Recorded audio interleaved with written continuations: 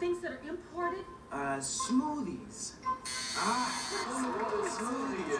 Smoothie, it's something, it's ice cream and different stuff you put in a blender and A smoothie? And they call it a smoothie. You're out of your mind. Call it smoothies. Is there anybody here ever heard of a smoothie?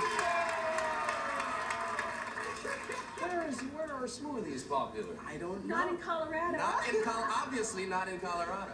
No, yeah, we run into that every now and again. You know, in Philadelphia, the little stuff you throw on the top of ice cream, what do you call it?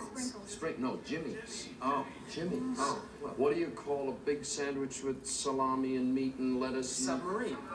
It's a hero, it's a hoagie, it's a sub, it's a zep. They all have different regional names. Smoothies? Smoothies, I'm telling you. All right, 2, 4, 55, 6, $750 in the till, in addition to all the rest you've got so far. We'll be right back.